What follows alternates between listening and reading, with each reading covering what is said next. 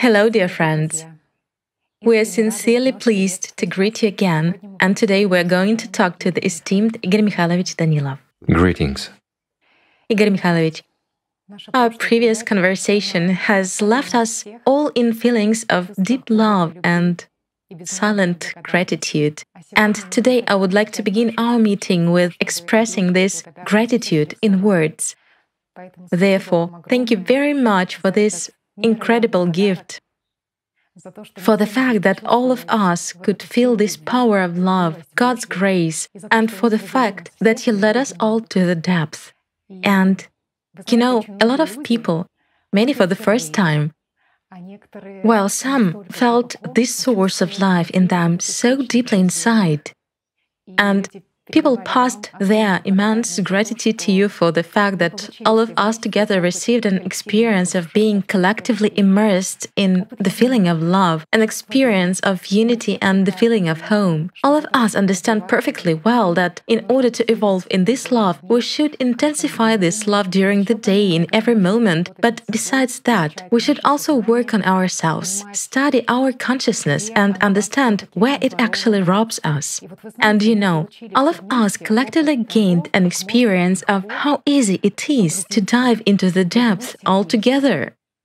Yet, since ancient times, a great deal of attention has been given to the fact that people also worked together collectively on themselves and grew spiritually. So there is the following question: why? Why is it easier to overcome those barriers of the system together? The question is ambiguous, so to say. Let's talk about it, friends. I understand what our conversation today will be about, friends. But this is really ambiguous. It's really easier to do it in a group, but you can also do it yourself. Again, some people achieve spiritual salvation on their own and rather quickly. However, in the entire history, there have been very few of them. While, let's say, for the majority of people to achieve it, especially those for whom it is hard to experience spiritual contact, they surely need a group. It's easier with a group. Well, let's sort everything out, shall we? Yes, let's do it. So, it's an ambiguous question. We touch upon a lot of different aspects here, right? Why a group? What is a person in a group? What is a group itself? And many other questions. What should be and what shouldn't be there? What hinders? Yet, the first thing in a group is hindrances. I mean, why has a group gathered? Well, what do we start with? Probably with the question of why it's so hard for people to talk about their spiritual experience. And why... In a group, you mean? Yes, in a group. And why is it so hard to sort of share one's victories? Friends, it's really true. In the time of the first Christians, there was a practice that actually came from Jesus Christ and His first disciples. It was catharsis. I mean, it's a very fast path, and it is really straight. Well, basically, it is that very alatra, only in those days, so to say. So what was the meaning of that catharsis? A group of like-minded people gathered together, all of whom were attuned towards attaining God's love. Everyone confronted their consciousness, meaning that which is called Satan in religions, right? And everyone gained their own experience, so they shared that experience. And what does purification or catharsis mean? It is precisely the moment when these secrets are instilled in us. In fact, we're sort of afraid to say what comes into our head. We are. In order to maintain some contrived image that we form of ourselves for people, so that people... To seem. Yes, to seem, but not to be. And all of us strive to seem. Everyone draws his or her own image. Someone is sort of very cool, like you shouldn't even approach him, he's like a wolf. While inside he is simply a jackal. Others pretend to be so cultured and educated, while inside they are scoundrels. That's how it always takes place, you see. In order for the internal to correspond to the external, A human should actually become free. Become free from the system, from consciousness, from all those images, from all this imposing and thinking. But what do people encounter? It's a group practice. If you stand in front of a mirror and tell all these problems to a mirror, so to say to yourself, I said it figuratively, to a mirror, although you can do it in front of a mirror too, it doesn't matter. When you tell yourself about your problems, it's already a victory. Whereas when you voice it in a group, not only do you overcome yourself, but you also warn others, you see. In other words, this is experience, this is practice. And for many people, it is really hard to open their mouth. Why? Because that's where the devil holds their tongues, you see. I mean, he doesn't let them speak. What does he start reasoning with? How come do you want to tell someone what is inside of you? Your thoughts. And here, my friends, there's a catch. The catch is that these thoughts are not yours. It is actually the devil who imposed these thoughts on you. He made you, let's say, ugly and bad inside, not corresponding to the external image that he himself creates out of you for other demons in other people's minds. And later on, it is he who actually operates with that. Precisely by that, he stops you from speaking and says, how come you are so good, you are perceived like that? How will they perceive you after you tell them what you think about? But do you really think? No, my friend. You only finance with your life those images and thoughts which Satan has imposed on you. This is what the true followers of Christ, the true disciples, talked about. They shared that without embarrassment. After all, you are exposing Satan, not yourself. You as personality are maturing at this time. What bad things can be said about someone who hasn't done anything? None. An immature personality cannot do anything, while personality in general cannot do anything bad. It's just that it is presented with situations from an angle where it is forced to fund various problems, and it doesn't matter whether they are real problems in life or just fantasies from the system.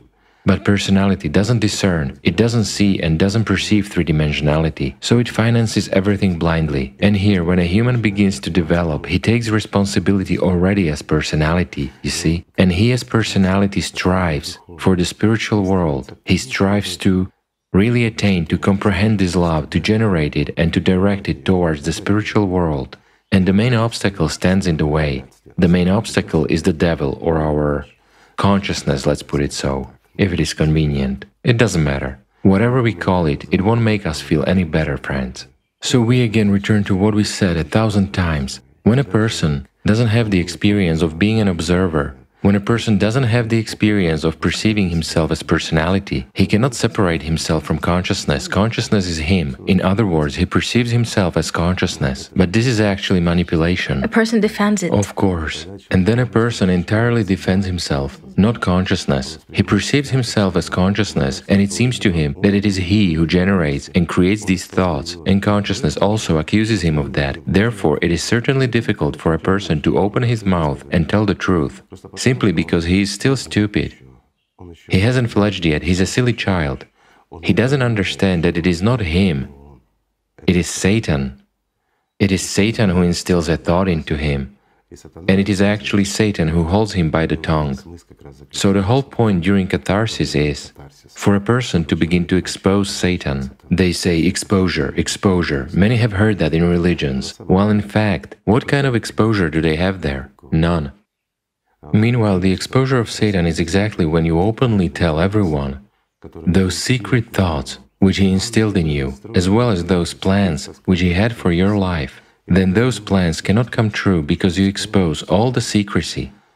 And you yourself will not want that either, but at the same time other people see that and they are already warned against various mistakes. You see, what else is valuable about a group class?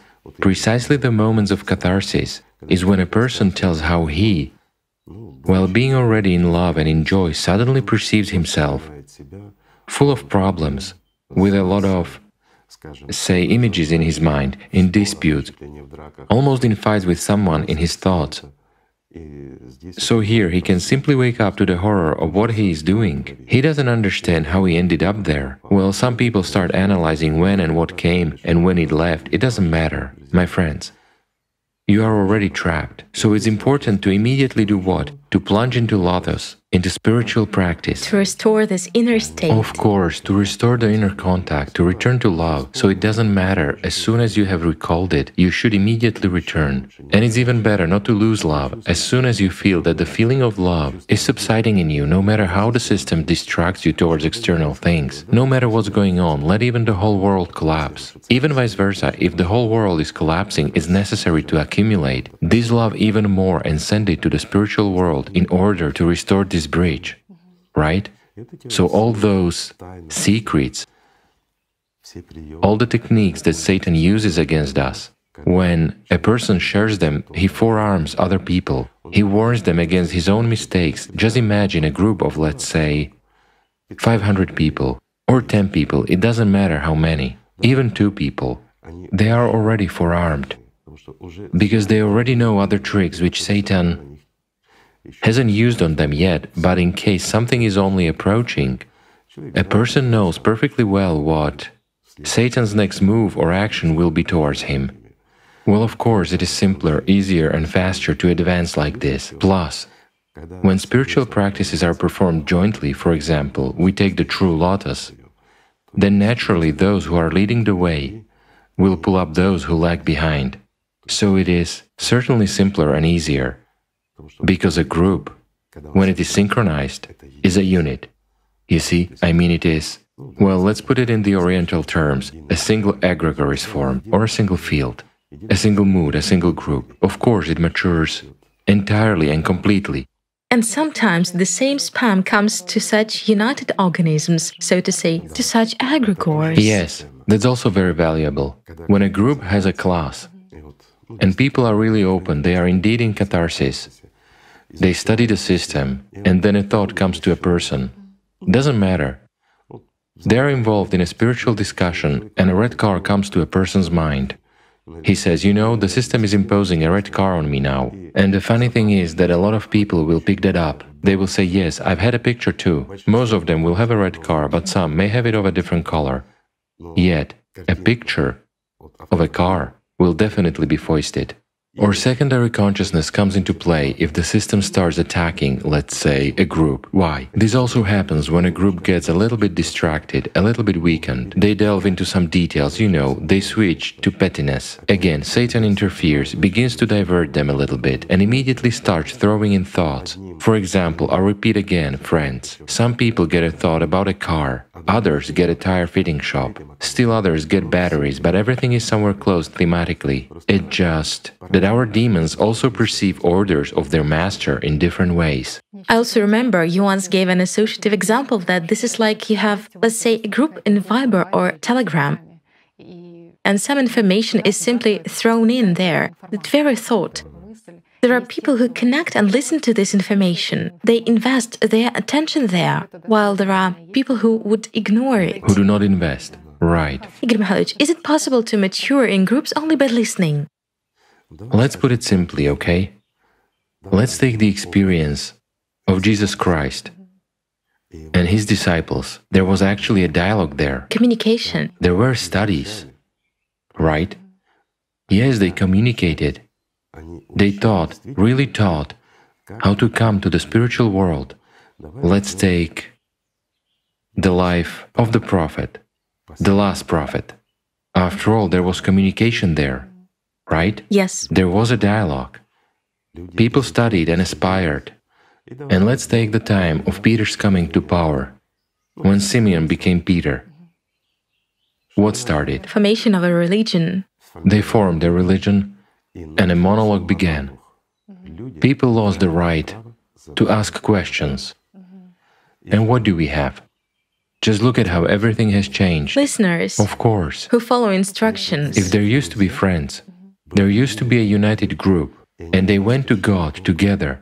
Later on, people became listeners of what they were told. And you know, again, I don't want to offend anyone. I'm just calling things by their proper names, as facts.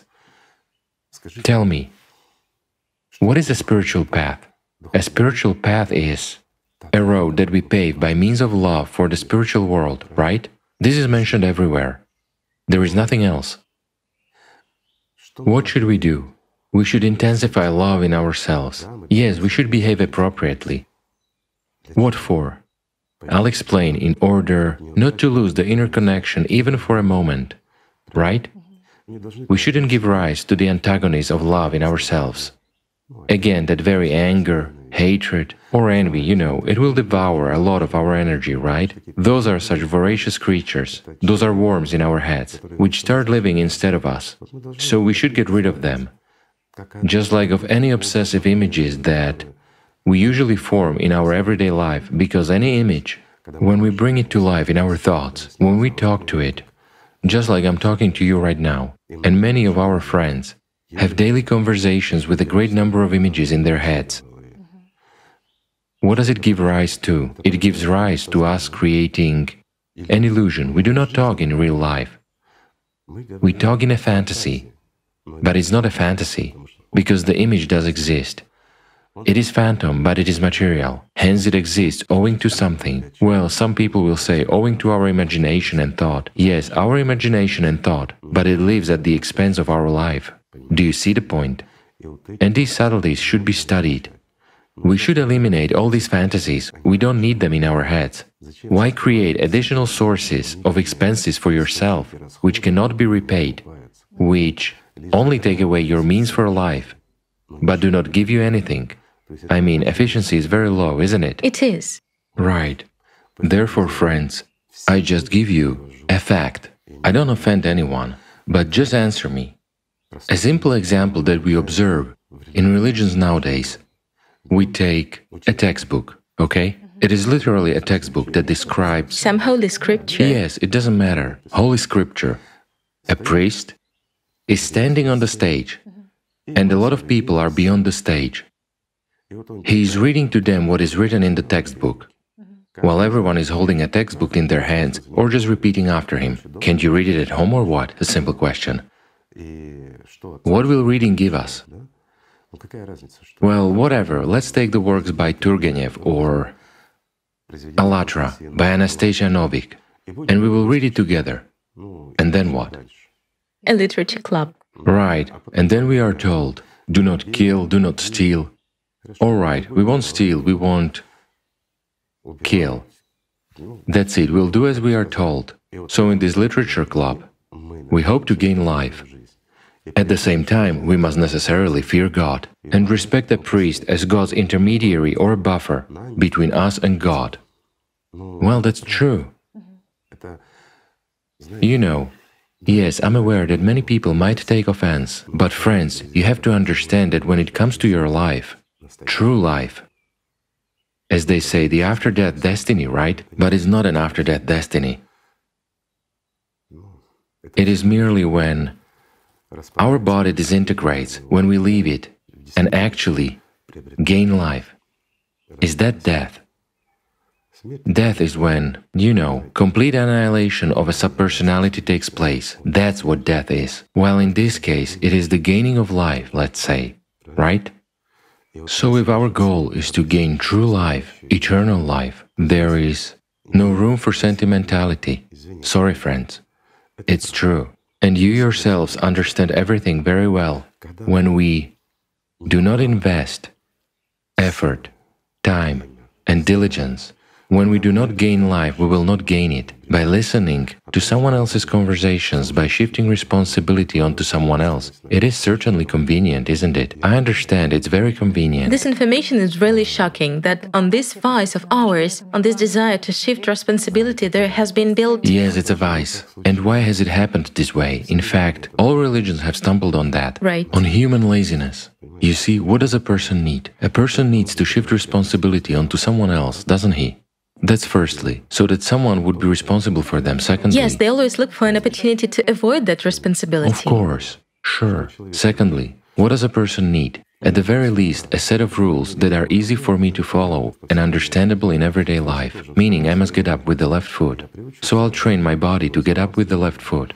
And this is a holy deed, you see? Some kind of guidelines, as it seems to a person. Absolutely right. That is, literally in everyday life. Let's say, I must not swear. Okay, I won't swear. That's it, and a place in heaven is already guaranteed for me. I must go to a priest once a week, bring him some tribute. and all matters are resolved. Isn't that convenient? Tell me. Thus, on this laziness and the desire for magic, why? Because eventually all the priests degrade, well, I mean religions. Again, what are religions? Religions are nothing, it's a general name. In fact, it's an enterprise of priests, let's be honestly, right? I mean, it's their job, they come to work, and many of them treat it like a job. It is what feeds them and where they make their living. So the attitude towards it is exactly the same, you see? But at the same time, it is precisely built in a way appealing for people, you see? People shift responsibility onto that very priest.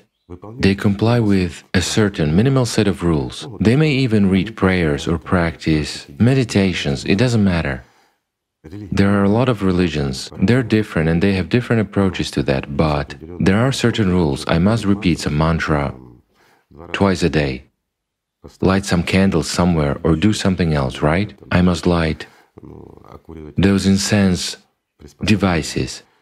And that's it, I get points. My friends, if it were that easy to come to God, you know, we would now live here like in heaven, isn't that so? It is. Meanwhile, in what kind of world do we live? And why do we live now in the times that all the prophets spoke about, including the last prophet, peace be upon him? They called things by their proper names. Yes, we are lucky, we are the chosen among the chosen. We live in the end times, and our choice determines whether humanity will continue to exist or not. This is really true as well. So, what should we do in the end times? Just tell me. Should we live like our ancestors did for millennia, or start living the way our ancestors did more than 6,000 years ago, when they were faithful to God and had no priests? Yes, in groups there were people in charge, but who is a person in charge? They are people just like you and me, aren't they? It's just that they were ahead. They could share their experience. When spiritual liberation was treated, you know, not as some kind of work or some kind of, I don't know, a club or a hobby, but as the most important thing in this life, when it was a goal. I say it again, a goal, not a show. For the neighbors to think that I'm a believer, that I'm good, I will go to a temple, say, once a week, right? As for what is going on in my head, who will deal with that? Who will clean that up? Who will bring us to life? Tell me, please. A priest? He should overcome his own Satan first. It is also a big temptation for those who are in charge in such groups. Yes. When people want to shift responsibility onto you and only want to listen but not participate in the dialogue. Well, you know, that's also a problem. When there is no dialogue in a group, when it goes sort of according to religious canons, again, someone comes forward, he's reading and talking while the rest are sitting and listening, then what have you gathered for, friends? Have you gathered to listen? There are plenty of different temples, it's beautiful there. This practice has been perfected there for thousands of years, just understand correctly. The theater is at the highest level there. While you are sitting and listening to some fellow, the same as you are, who are reading you fairy tales, you see? Because it all turns into fairy tales. If you don't have experience of working on yourself, there's nothing to ask, you see? If there is no dialogue in a group, but there is a monologue, it means that the group has either just gathered or it goes in the wrong direction. I'll put it simply. Why? Because this is work, and everything is important here. If people cling to life, if they really cultivate in themselves love for the spiritual world and already feel it at least a little bit, they understand how important this is, and they strive to protect it because Shaitan, you know, like a monkey, always wants to steal it. You have to keep an eye on him. As for those practices, there are no trifles there. Everything has to be studied, you have to practice and work every second. At the first stage, it's really difficult, and here any advice, any experience of those who are already at least a little bit ahead is important, you see? And not to ask questions here. If you don't have questions, well, it's one of two things. Either you are a bodhisattva, or you don't need this. Isn't that so? You pretend that you advance, meaning you are under Satan's control. That's the point. There is another question, Igor Mikhailovich. When you expose consciousness within yourself, when you see these stereotypes, Yes, when you voice those secret actions of the system, apparently that very internal liberation, let's say, from this oppressive consciousness occurs. that's exactly the point. That's the point. Yes. The first step is again, well, the very first step, my friends, is to understand that consciousness is not you. Once you understand this and catch it on a lot of facts, well, here again, you have to study because there are a million techniques on how you can catch it and see for yourself that consciousness is not you, as it turns out. It's not you who formed these thoughts. It's not you who ordered them, but when you are guided by them, you're a slave. You know, just a biomachine, there is no other way to call it. A source of life for fantasies, someone else's, but not yours. The second stage is to understand that you are personality. There are a lot of different techniques for that too. When you understand that you are personality, you understand that there is consciousness. And consciousness is what has been called the devil since the dawn of time. So what's the next step at this point? It is to make sure that consciousness doesn't hinder your connection with the spiritual world and getting closer to it, and the only way is love. Precisely through genuine inner feelings. It is that very power which allows a person to gain life. So when we send our love, the one that is given to us for life, we do not waste it on fantasies, we do not feed with it, either demons, you know, like pigeons in the square, or the devil, our consciousness, let's put it this way, to make it clearer. When you spend these powers on love and give them to the spiritual world, you receive 100 times more. So when you begin to receive it, it's already the beginning of gaining life. It is the inception of an angel. This is what we are here for the sake of life. So one of the steps is the taming of that very Satan. You see? In other words, first we understand that there is Satan, then we understand that there is personality, then we understand that there is the spiritual world, there is God, and then we remove what hinders us. Everything is very, very simple. But for that, yes, it's easier in a group. Of course it is easier. Igor Mikhailovich, the result of catharsis is actually a feeling of spiritual freedom. Of course. But what goes wrong if meetings do not give this feeling of spiritual freedom? On the contrary, sometimes people return home even more burdened than they were before, and so on. What does this indicate? It means they have lived this day in vain. They gathered together in vain. They did the wrong thing. And why does this happen again? They came and they themselves succumbed to Satan when everyone was working spiritually, while he was twisting their arms, restraining them. But they also followed his lead and began to judge someone quietly, within themselves. Let's say the demon began to instill the following thoughts into consciousness: you know everything, you are the best, you are already a bodhisattva, what are you doing here?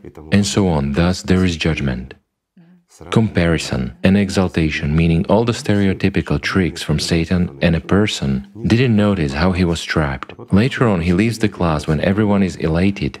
While he is robbed, you know, it feels like you go to a marketplace to buy something delicious but come back with nothing, your money has been stolen, you see? Isn't that true? It is. But sometimes again, people in a group have a wrong approach to catharsis, to their spiritual growth and to classes in general. Why?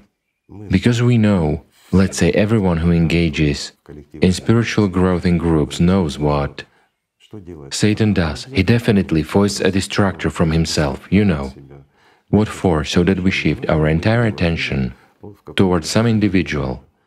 For instance, we discuss something about generation of love or some tricks of that very system. We have a concrete dialogue, and at this moment someone stands up and says, all this is fine guys, but we actually know it all. Instead, can you clarify to me how the world actually manifests itself in the fourth dimension, you see? I mean, well... Or in which dimension do shadows live? Right, or in which dimension do shadows live? Yes. That's also a good question. And since the person is asking this question, it means he's interested. While we are all cultured and polite, we are sitting and we should do what? We should love people, shouldn't we? We should respect people and take their opinion into consideration. If a person asks such a question, it means he needs it for some reason. So we are sitting there being so tolerant, and then again, someone is surely leading the group, isn't he? There is a group coordinator, so to say. Yes, sure. But since he's a group coordinator, he's almost like a priest in religion. He must be responsible for everything, right? We have shifted the responsibility. If anything happens, he will coordinate the course of the conversation. Yes, we are sitting dissatisfied and indignant. Demons are running around in our heads with a tambourine. Well, we have shifted the responsibility onto someone else. Meanwhile, that someone doesn't even notice this because he's on his own wave. Treats the group irresponsibly, or is slightly distracted with something, or the subject has also resonated with him. And just look, friends, there is a group of, let's say, 20 people or 10,000 people, doesn't matter. A distractor appears and a couple of people immediately pick it up from him. Why? Because that's how the system works. If 2 people pick it up, then another irrelevant remark by the distractor is already picked up by 5 people, not 2. You see, thus, Satan's team is growing. Why? Because people are drawing the whirlpool of those events, do you understand? The question seems to be sort of interesting, right? But at the same time, it is sort of embarrassing to reprove that person. Yet, friends, pardon me, may I just ask each of you, straightforwardly, answer for yourselves. If you go to such group classes, groups of spiritual growth, no matter where, no matter in what sect, religion, or hobbies group, whatever, you go there to develop spiritually, and such distractors appear, I have a simple question. What do you go there for? Do you go there to waste your own time? To give your own life to the system? After all, at the time when you do not grow spiritually, when you do not gain experience and practice, you waste your life. What for, friends? You actually come there in order to gain life, but you waste it, regardless of how good a person is and what an interesting question he asks. What are you doing at the moment? We have just said that in classes, you engage in practice, let's say, of how to resist Satan, so go ahead and resist him in practice. Actually, a lot of people feel that something is going wrong. Everyone feels. Everyone feels, and supposedly... Everyone feels. Only where are your tongues? Who holds them? There is no determination to say, yes, this is... What does no determination mean? No determination is again a trick from Satan, right? Yes. I'll put it simply. If such a person stood up, called a participant, for instance, Vasilisa, by her name and said, "You're a complete fool and look like a suitcase with ears," how would that Vasilisa behave? Would she sit modestly and forgive him everything? No. Demons would have gone mad and launched such a tirade towards him that, well, isn't it true? We don't want to get involved in this, right? We don't want to activate those demons in ourselves. Yes. We want to sit it out quietly. Comfortably. Isn't it true? So that it would be comfortable. A person asks the correct question, right? Right. But it's inappropriate and not for this place. This person has confused physics or magic class with spiritual studies. While everyone is sitting and being silent, I see, the first thing that should be done in a normal, good way is to ask him, what have you asked this question for? Why have you asked this question here and now? It's a very good lesson for everyone. To see how the system works and how it wants to lead you astray, how it tries to hold your tongue, and so on. If that person cannot answer or insist by saying, "I'm just interested, I'm not interested in what you do, I'm interested in hearing the answers to this," then let him leave the group and go to a physics or magic club and study what he is interested in. But he shouldn't be in the group, especially if such things occur systematically. Right. Yet there are a lot of such people, and notice. Time after time. Right. There are a lot of people who actually attend spiritual classes and start drawing attention to themselves all the time. This works when the group is silent. You see, when, excuse me, everyone is so tolerant, like in a madhouse, there's no other way to put it, right? Because it's really madness to waste your own life and your own time and to play suicide chess with the devil when you come to spiritual classes in order to gain something, in order to maintain Contact with God.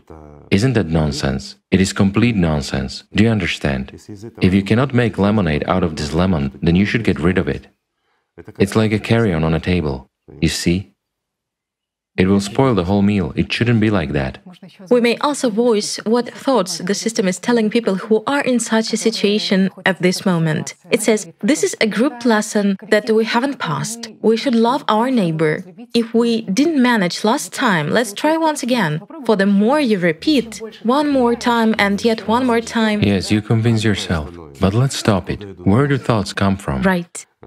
If a person really has a spiritual experience of working with the pyramid practice or the Chetveric practice, he understands where thoughts come from. When thoughts come from personality, from the spiritual, they are produced from within. It's not a thought, but an understanding. But when such thoughts are imposed, they always come from the right and behind. The system persuades. Yes, and why? Because it persuades you. But who persuades you? Your own demon persuades you. For demons are one community. It's all a product of one entity, the devil. Let's put it this way, it's the internet, okay? And each of us have different programs, but the essence is the same. And naturally, it all works in unison.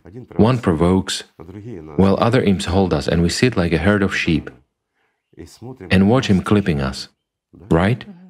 We give our own wool, our own life, our own meat. So are we still supposed to be happy about that, friends? Well, it's not good, let's say, to kick a person out the door. Why is it not good? A simple question.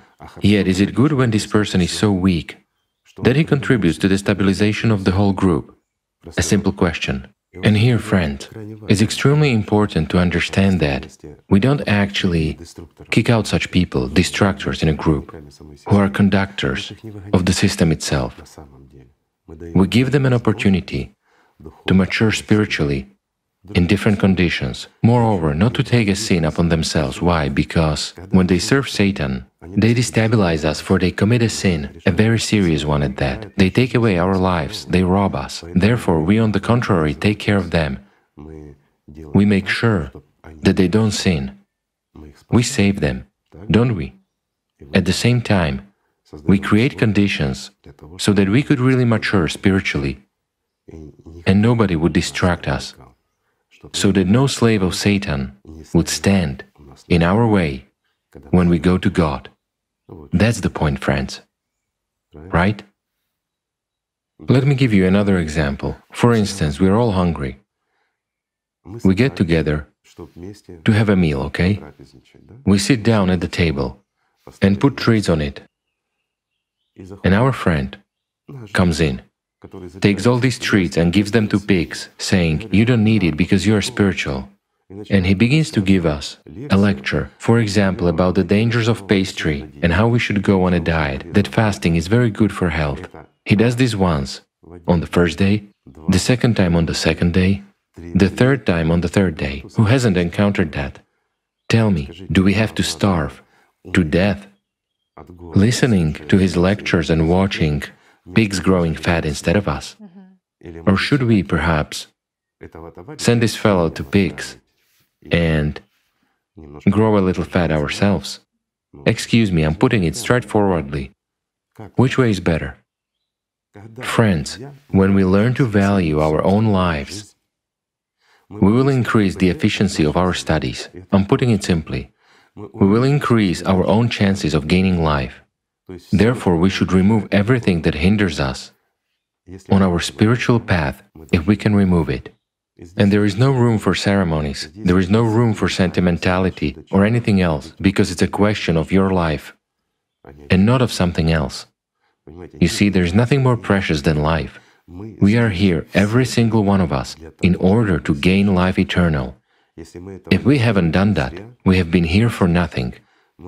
We can plant a lot of trees, give birth to a lot of kids, build, I don't know, entire blocks of houses. Would that make you feel better?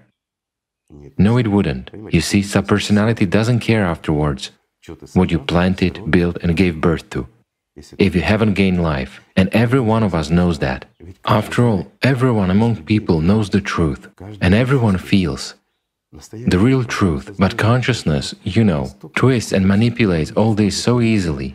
And when we are really, you know, like a ball, On the waves in a storm, we are tossed back and forth, we cannot even figure out where we are, who we are, and what we are. Well, friends of mine, stop being balls on the waves, become an ocean. Then everything falls into place. Everything is being put in order, but it actually depends on us whom to be. To be a slave of Satan, or a free and alive angel. Everything is in our hands, everything is simple and easy. Value the time, especially value the classes you come to. After all, it's the most valuable thing you can have during this day. It's communication with people. It's a search for love and life. What can be better? Whereas if someone hinders you, just remove him, without hesitation. A simple question, a person may be spiritually weak, or he gave in to Satan, right? He gave in to him today. Okay, but if tomorrow the situation is the same and he gives in to him again, okay, how long will you tolerate that? Maybe you should send him away, let him work on himself, stabilize and realize that he's actually not a monkey on Satan's leash, but a human. And when he understands that, then you will take him back. Many people also think that when such a situation happens, they abstract themselves from the situation. They sit and sort of hold a dome, isolate themselves a little bit. What kind of a dome do they hold? You know, this actually makes me laugh. He holds a dome. He protects something. The situation is behind the glass. It sort of doesn't concern you. But is it really so? Yes, exactly. He's so abstracted from the world, abstracted from everything, and he doesn't want to lose his connection with God at this time. What God are you with at this time? If you don't confront Satan, if you have neglected your friends, isn't that so? And prana. Your fellow travelers. Hence you first of all have neglected yourself. You give your own life, your own energy of life. And in this case you pay not only with prana, but with alat too. Then what? Well, friends, grow up. Because at this time a person is judging anyway. I mean, he cannot, and he comes back to that. 100%. Moreover, he was judging there, he came out judging, and until the next class he remembers that, and he is still judging. Such are Satan's tricks, and these tricks have to be analyzed. And when you have analyzed them during classes and understood them, you have to act in such a way that they do not dominate you, so that these tricks of Satan do not take away your life. In fact, they are very simple. It is very easy to overcome them. Very easy indeed, if you know how. And it's even easier not to fall for them, right? Also, Igor Mikhailovich, there is another thing. It happens that people follow the spiritual path and they feel that this inner love which is expanding and this inner surge, and at some point they decide to isolate themselves from the group and to remove all sorts of attachments in order to follow the spiritual path independently. Of course, yes. How can you comment on this? Consciousness tells such a person, look, they come and talk all the time about the same consciousness, about some tricks, meanwhile you feel God, don't you? They hinder you. You're almost a bodhisattva. Well, they are, you know... Maturing. Maturing, yes, to put it mildly. You shouldn't go along with them. They only hold you back. You should practice on your own. You don't need anyone. You can do it. Isolate yourself. And mature. And what does a person do? He isolates himself. And withers. No, he matures as Satan's professional feeder and nothing more. Those are tricks. Look at what is going on within you and how quickly you lose. What you have gained during the time in a group, that love, that has just begun to emerge in you. If it had emerged in you, you wouldn't have had such a foolish thought. Well, Satan would have tried to foist it, but you wouldn't have accepted it, because you would know whose tricks those are. Isn't that so? You know, times are hard nowadays. And everyone knows that, everyone understands and feels that. Let's be honest and call things by their proper names, okay? Nowadays the devil is so powerful that it's extremely hard for a person to escape without help. After all, even knowing, understanding, having experience and help, we still keep falling, and many of us, up to 10 times a day, have to pull ourselves out of the grip of the Satan, right? Yes. Right, while many people even climb out of his stomach because he sucks them in so badly. But what can you do? Such is life. Therefore, without help, it would be extremely difficult. So let's imagine, you know, let's say a beautiful meadow, okay? Or better yet, a flower garden. A pyramid-shaped flower bed, have you imagined it? A flower bed that is standing in the middle of a dehydrated desert. The sun is scorching, the humidity is almost zero. But there's water dripping on it from above. Those flowers which are higher receive more water. Those which are lower, which are still growing, yes, they receive a little less. It's a bit harder for them. But it's up to them to reach out for water, for moisture, isn't it? In other words, life is given to them. Help from above descends to them, and feeling that, they reach out for it. Meanwhile, one flower says, or rather, not a flower, but, I don't know, some wormling in this flower says to it, look, you are down here, you are only trying to sprout, but look at how many flowers are here, water is dripping, and so forth. What does God see? God sees a flower bed. A flower bed covered with flowers, that's all. He doesn't see you, does he? But when you distance yourself, when you separate and distance yourself, you will become an individual, and God will admire only your beauty. What do you have to do among these sunflowers? Come on, you are a beautiful rose. Separate yourself. And what does a person do? He separates himself. Who says that? Will angels actually tell him that? No, angels do not come in touch with people in general until they grow up. Isn't that so? It is the devil whispering. Thus, by Satan's instigation, instead of fighting against him, a person listens to him, his pridefulness is affected. So he walks away from that flower bed. A simple question. Up there, the divine moisture descends, which nourishes every flower. While there is scorching sun, desert, and aridity. Thus the flower immediately turns into a dry thorn. Is God a camel? To admire and delight in a thorn? Of course he is not. Here's the answer for you, friends. Yet how many of such people do we see, of those who separated and distanced themselves because the experience of hermits, of holy fathers inspired them? Some chase after magic, while some just went there due to foolishness. Well, in the end, the result is always the same. Do you know why the holy fathers actually retreated in the past? They didn't retreat from people, they retreated from religion. They retreated from that practice which is established among them. When a monk's life is timetabled, he must mutter the same thing, sing songs, dance on one foot, and so forth. And he must supposedly communicate with God, while in fact his main goal and task is fundraising. And again, fundraising as well as strengthening the power of the organization itself. Who doesn't know that? That's why those people who really longed for God and understood through feelings that Satan also exists and didn't want to work for Satan, but wanted to serve God, they had to move away, a little bit, under the pretext of seclusion, you know. In other words, they supposedly undertook hard labor for the glory of their organization, but in reality they were just going towards God. In this way they tried to avoid the pressure of this burden. Yes, it's a weakness. It's a weakness, in fact. Because a person must become hardened like steel, you know, in fire, in water, and wherever he would be. If you strive for God, nothing will hold you back.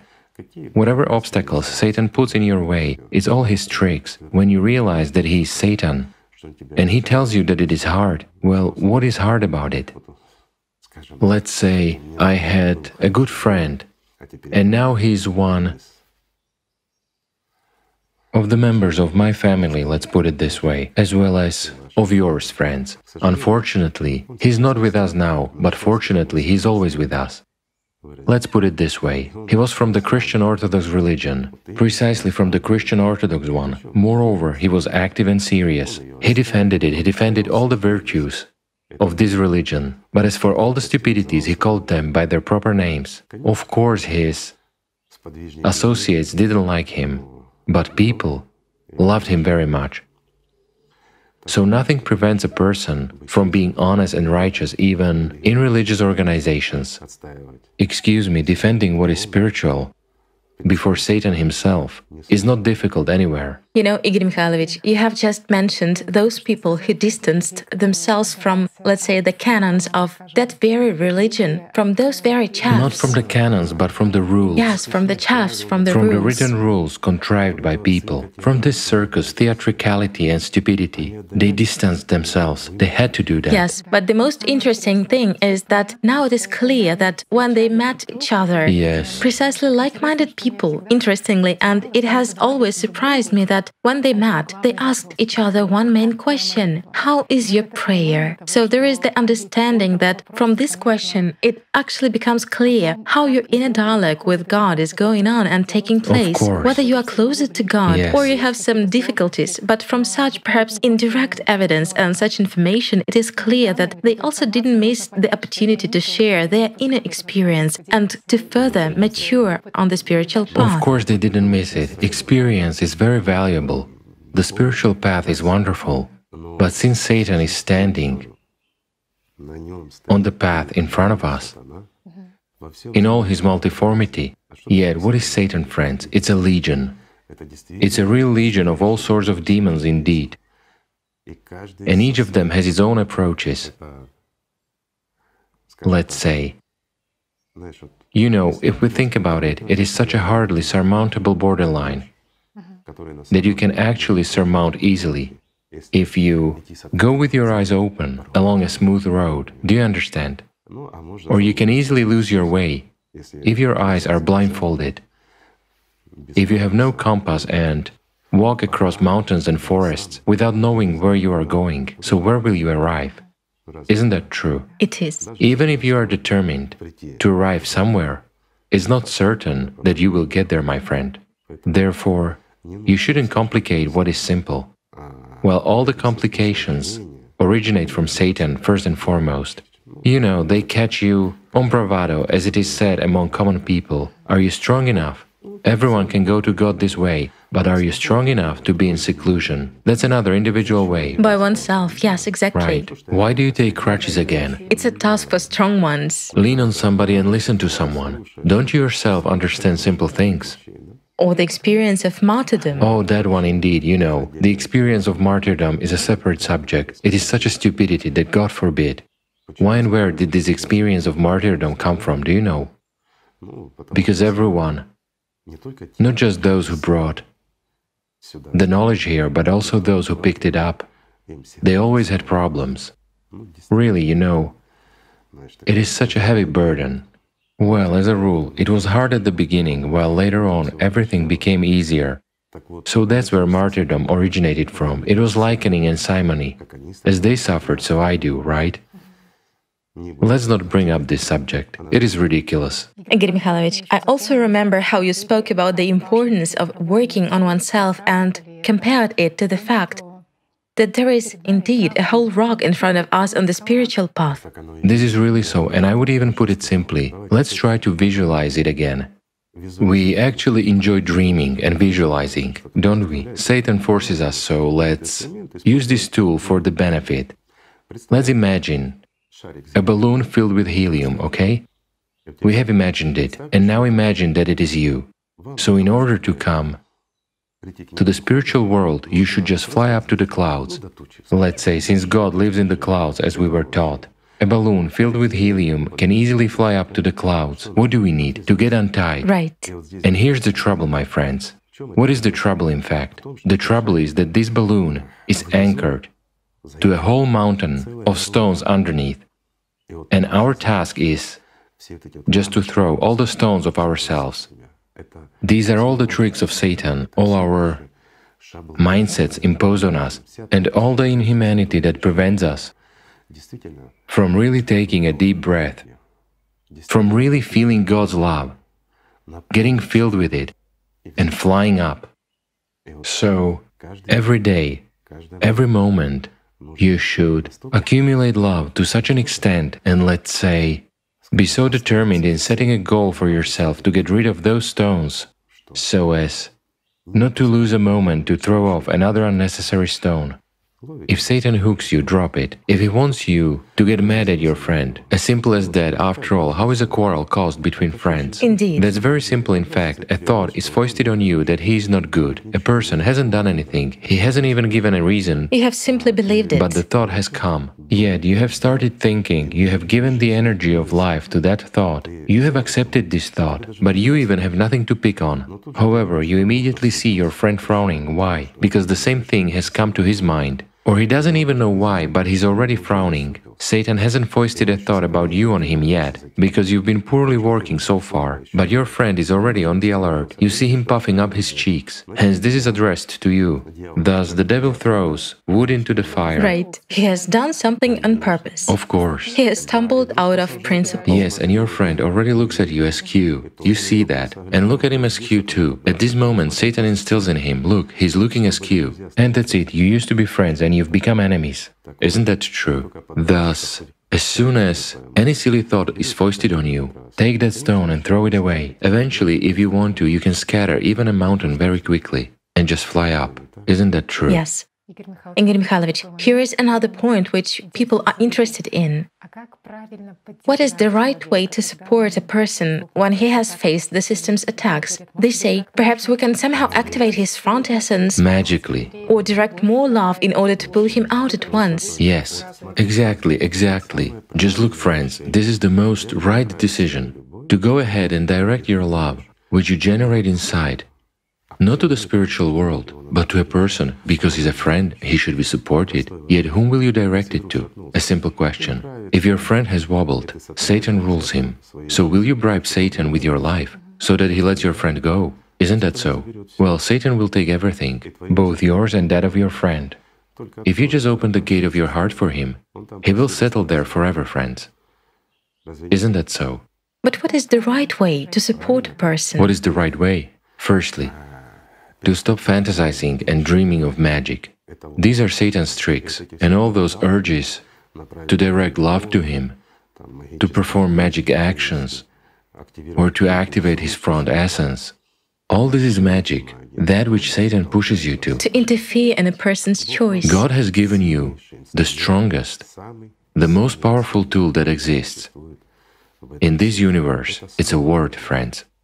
This world was created by the Word. Isn't this what is written in religions across the world? In the beginning was the Word. Right. Let's look at the root of this statement. As a matter of fact, a war begins with a word, but it ends with a word as well. Through a word, love is generated, but hatred is begotten through a word too. Isn't that true? A word is the most powerful tool. Use it skillfully. If you need to support your friend, support him with a word. Really tell him about his problem, or listen to his problems. Give him the right advice. Let's say, become a support for him.